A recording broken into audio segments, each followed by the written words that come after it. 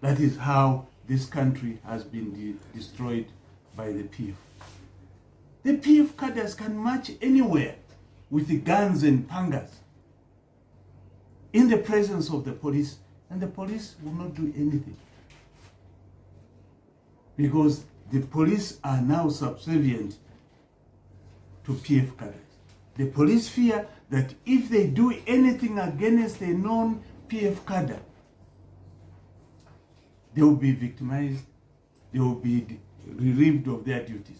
That is what is happening. Law and order has broken down because of the impunity of the PF. I agree with you, Kalan. There is a problem in this country, the way we manage the public order.